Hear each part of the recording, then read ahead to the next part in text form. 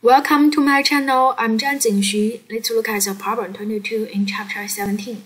Chapter 17 is about temperature, thermal expansion, ideal gas law. So there we have a sphere, uniform sphere, and then we need to determine the surface changes with the linear expansion, right? Thermal expansion. So let's see. For the sphere surface, we can see the 4 pi r squared, no problems, right? And then it expands to this blue part, the new radius become r plus, right?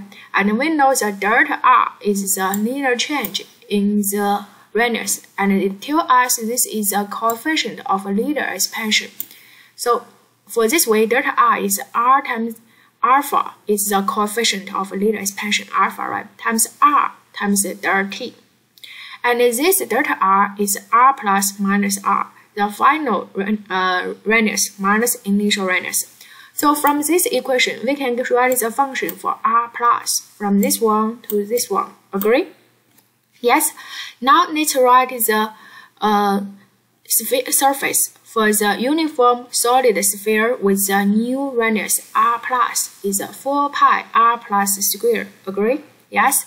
And then we input r plus inside. We can get function look like this one, right? Now let's find the change of the surface areas for this sphere. So the change is delta A equal to A plus minus A. So in this way, we can see we write the delta A inside. So this one inside and this one inside.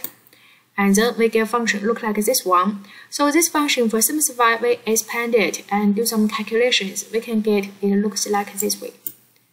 And you can see this is delta t squared. We know delta t is small, and delta t squared becomes much more small. So the technique, our routine technique, is to drop it because it's too small, can be ignored. Finally, we get the function look like this one, right?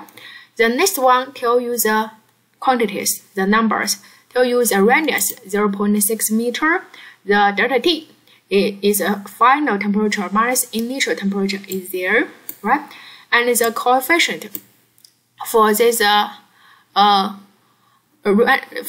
solid sphere, we can see what it is, arrow. So this is materials.